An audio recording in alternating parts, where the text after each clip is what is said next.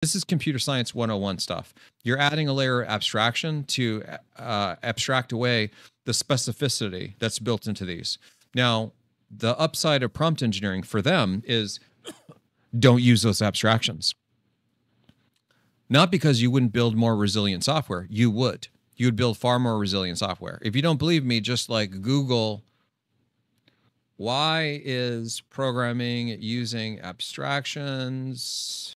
Abstraction of programming simplifies complex systems by focusing on essential features and hiding unnecessary details, making code easier to understand, manage, and reuse.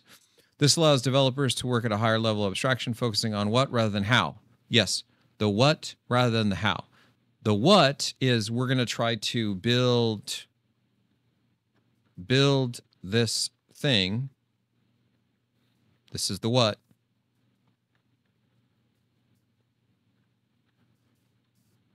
This is the how. Let them figure that out. You focus on this.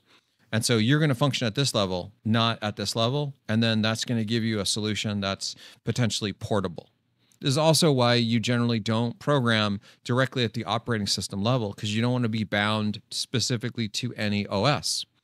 You want it to work on Windows, on Linux, on Unix, on macOS, on all this stuff, on Android, on iOS. So you program at a higher order abstraction. For example, Mentor runs in your browser.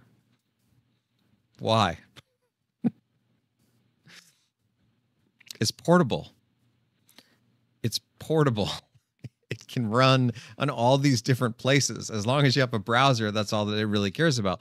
This is sort of not an accident.